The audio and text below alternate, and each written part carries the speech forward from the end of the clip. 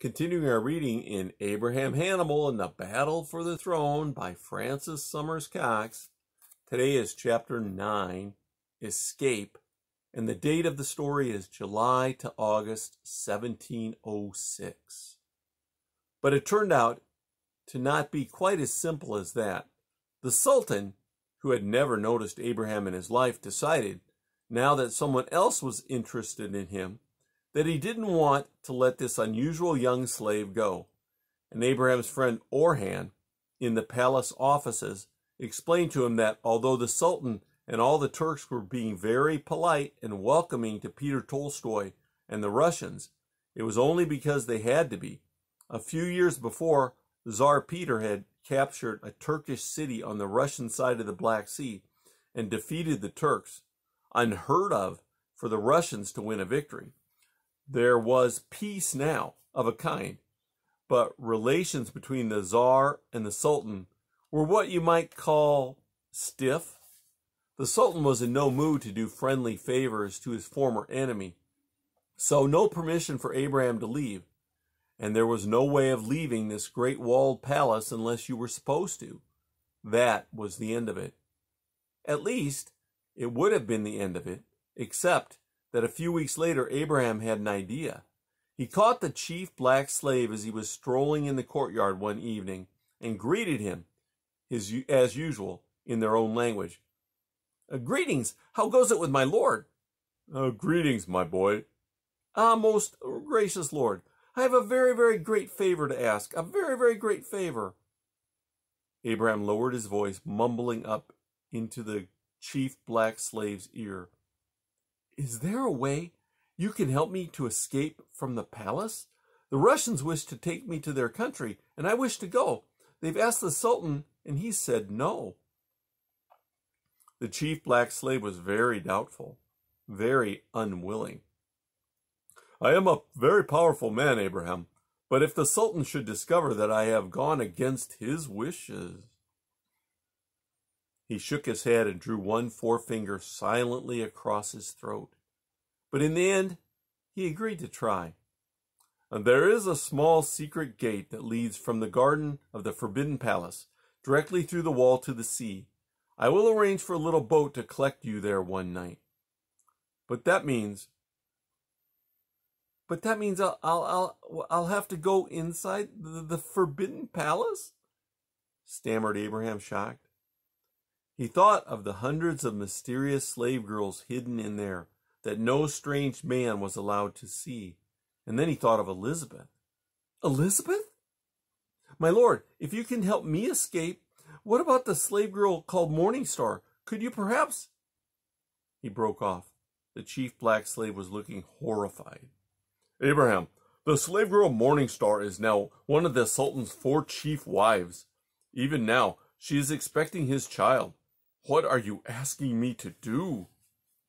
I didn't know. You never told me. But maybe, could I see her to say goodbye? Oh, what a boy you are. I'll see what I can do. The chief black slave was as good as his word. He acted as go-between with the Russians, fixing up all the arrangements. He even worked out a plan for helping Abraham to say goodbye to Elizabeth. I was thinking of just hurrying you through the Forbidden Palace disguised as one of the black slave guards who worked there. But if we're going to spend longer speaking to Morning Star, one of them might recognize you. I've got a much better disguise. How would you like to be a girl for an hour or two? Abraham wrinkled up his face and then shrugged. All right, if you show me how to put the clothes on. The day of escape came. Abraham hadn't dared to tell Uncle Mustafa. Not because he thought the old man would give him away, but because he knew he would miss his nephew dreadfully. But he couldn't just sneak away without saying goodbye. It's my only chance, Uncle Mustafa, he said as the old man sat miserably with his head in his hands. I'll miss you too, Uncle Mustafa. I'll always think of you, but I don't want to stay a slave all my life and never ever go outside these walls. And this way, at least, I have a chance of reaching the Sun King. Mustafa sighed. I can understand, but it doesn't make it any easier for me. They hugged each other tightly and said goodbye. Abraham had one last little important job to do, and after that he went with his closed basket to wait near the locked secret gate of the forbidden palace. It was nearly dark. After a little while, there was the sound of a key grating in the lock, and the chief black slave came out. Somehow he had arranged for all the guards of the secret gate to disappear for a few minutes. Checking carefully that no one was looking, he whisked Abraham inside the forbidden palace. There was another locked door, and another, until they came to a horribly narrow, gloomy corridor with lots of little rooms opening off it.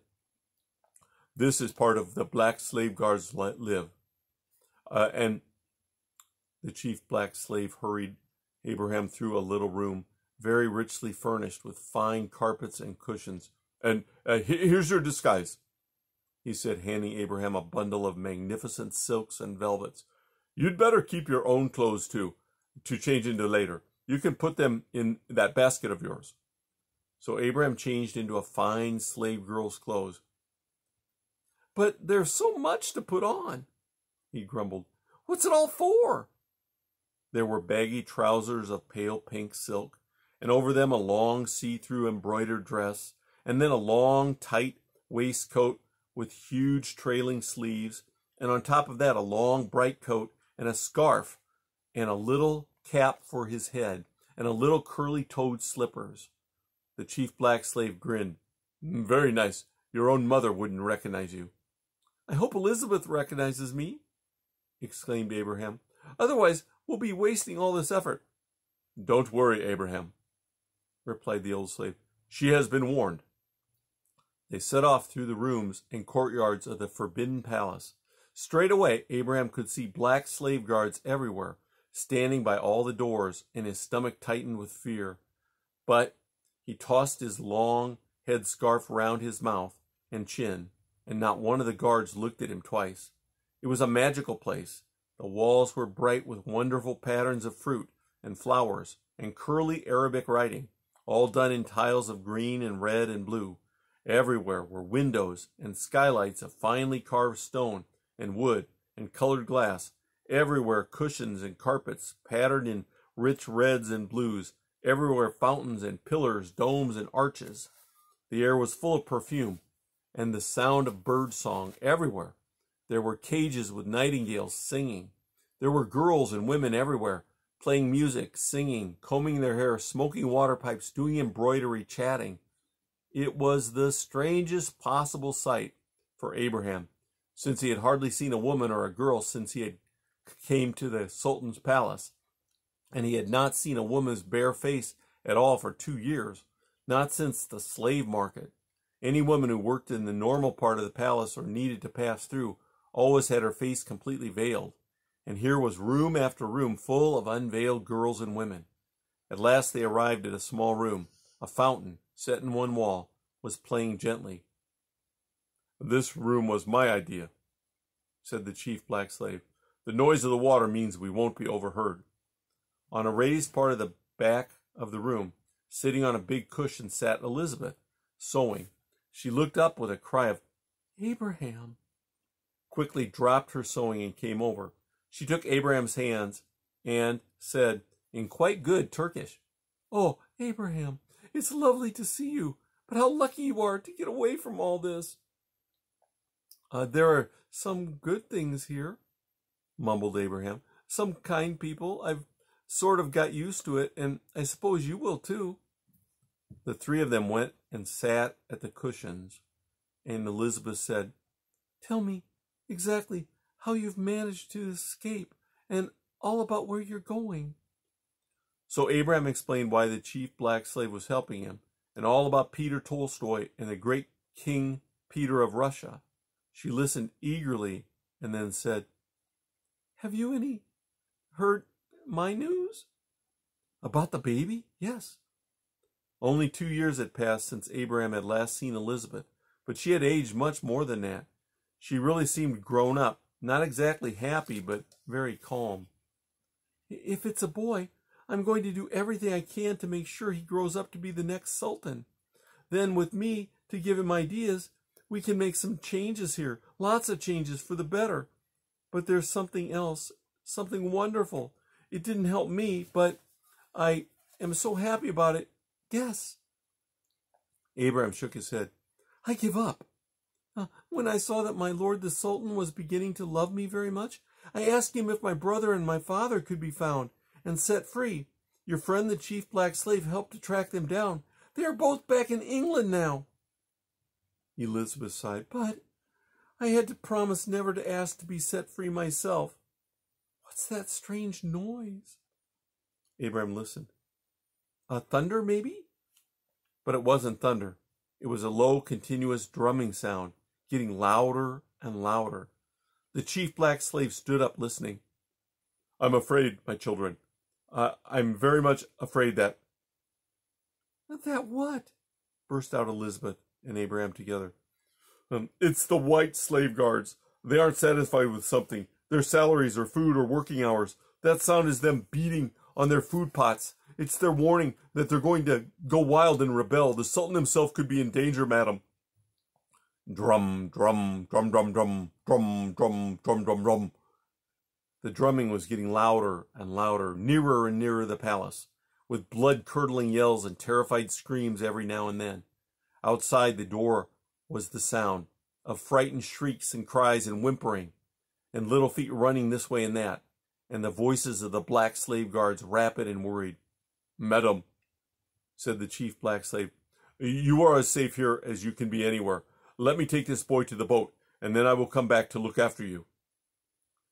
"There's just one thing, Elizabeth," said Abraham hurriedly. I have a present for you and for the baby, for the next Sultan. She's called Lucky, and she'll bring you both luck." He rummaged under the boy's clothes in the basket and brought out the old tortoise. "Here you are. She eats any green stuff, but she loves vine leaves best of all." Elizabeth stepped back a bit in alarm, but then took the scaly beast in both hands. "Thank you, Abraham. She's lovely. Welcome to the Forbidden Palace, Lucky." The drumming and yelling were getting louder every minute, and the chief black slave was getting more and more alarmed. "Quickly, Abraham. We've no time to waste. The boatman may lose his nerve and go away."